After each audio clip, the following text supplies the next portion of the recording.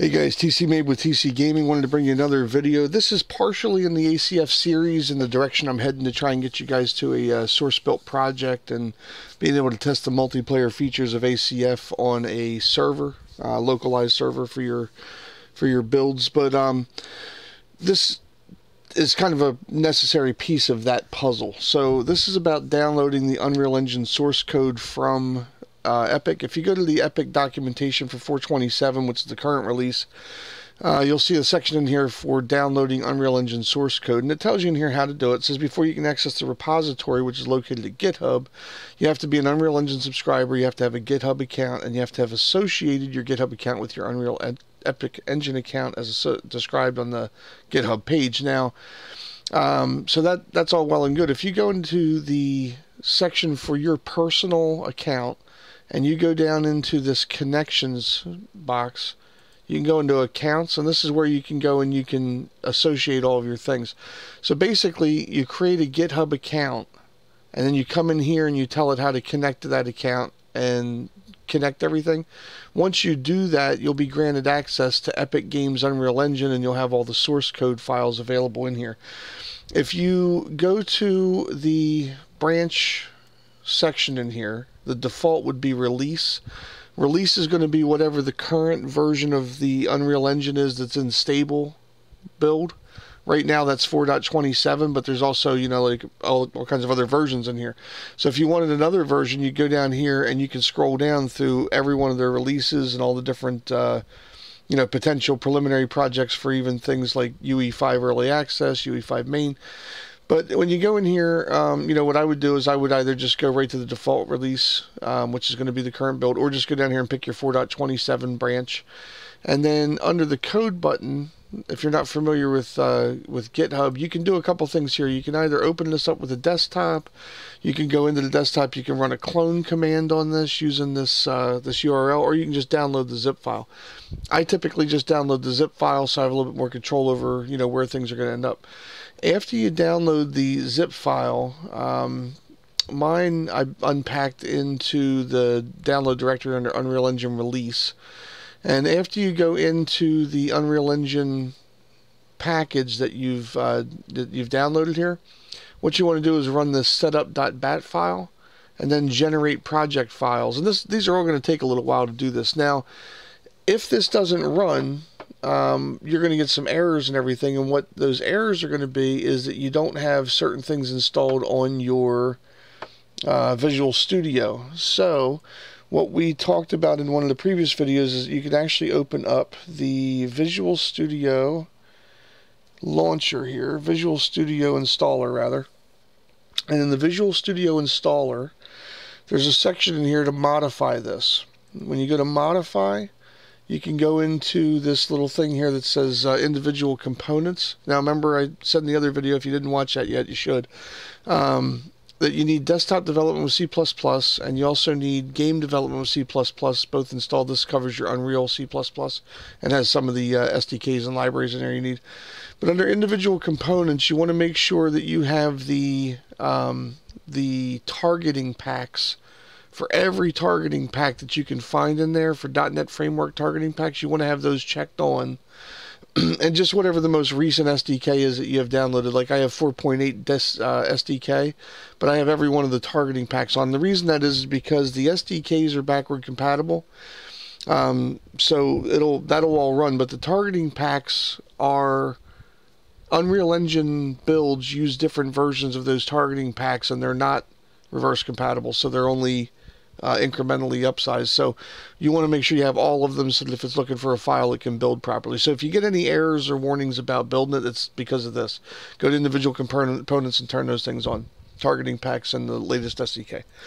Once you've done that and you get done building everything that's in that package, what you should find is a folder, or not a folder, but a file in here called UE4.27. If you open that SLN file, it'll take you into the project, and over here under the engine, you'll see a UE4 section.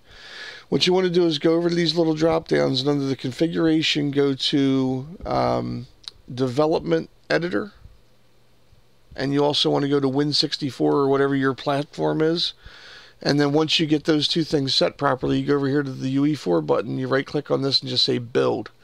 Now this is going to take you a while to do that, but if you have everything configured correctly, it's going to run and run and run. It might take you 45 minutes to an hour even to do this, sometimes maybe even longer depending on the speed of your processor.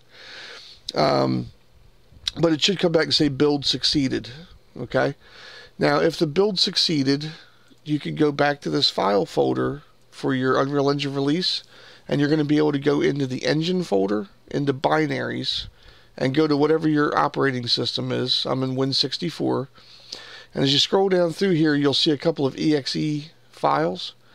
And the one that you're looking for is going to be called UE4.editor.exe. And if you launch this, this is going to open up your editor just like it would if you were in the launcher and launched it, but this is a build version. And this has a lot of other features that are not found in the version that's actually downloaded and installed on the launcher. This gives you the options for actually modifying the code directly in C++. And also when you go to build a server later on, you'll need this particular version of that. So if you go to that launcher, it would give you the opportunity to build a game file and all that kind of stuff just like normal. And you could go in here and build different types of templates out of this, just like you would in the regular editor.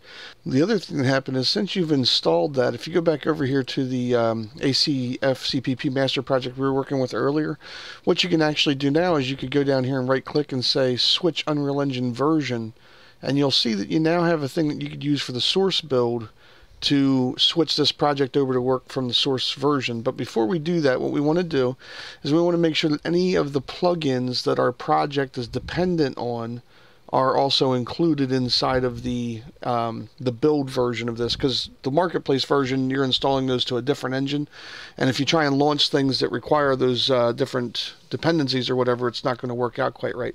So one of the ways you can find out what the dependencies for a particular project are is if you right click on this U project file, you can go over here and you can say open with, and you can just open it with something like Notepad, and it'll tell you right in here what the plugins and modules are. So the plugin in here that this is dependent on is the Ascent Combat Framework.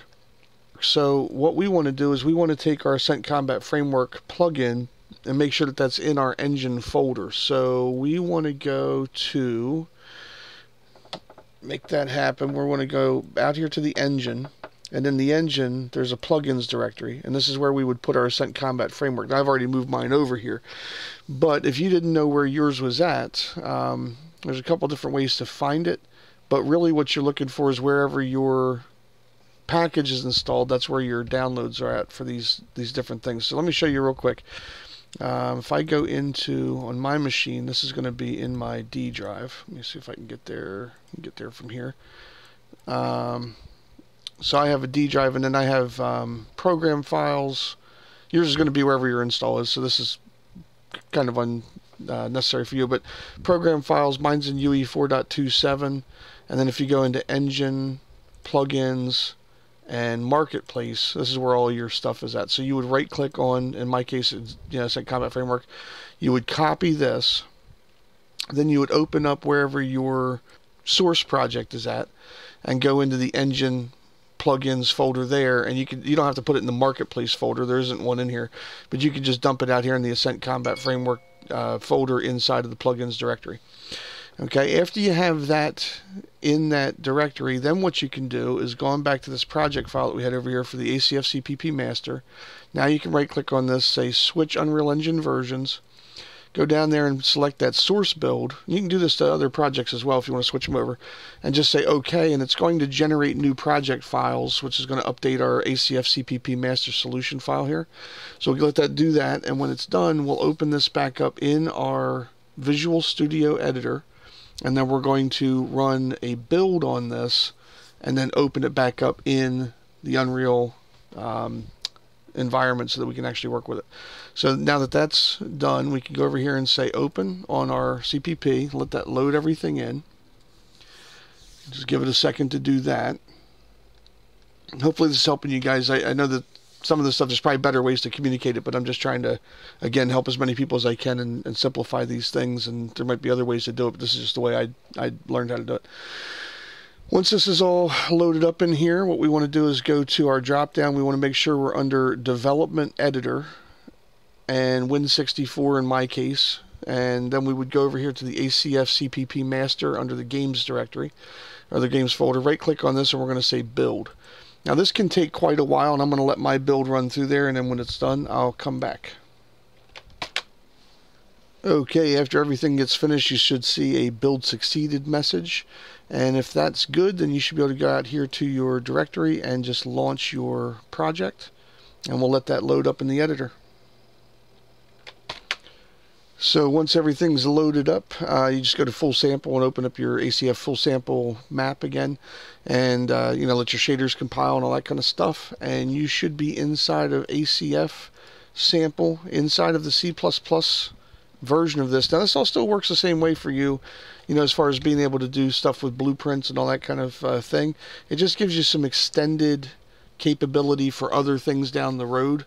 So it's not going to hurt anything if you work this way. And actually, it's probably the preferred method for a lot of the stuff that you want to do. But what I'm going to do is I'm going to stop the video here, and I'm going to work on another piece of this. And hopefully you enjoyed this and learned something along the way. And I'll catch you in the next video.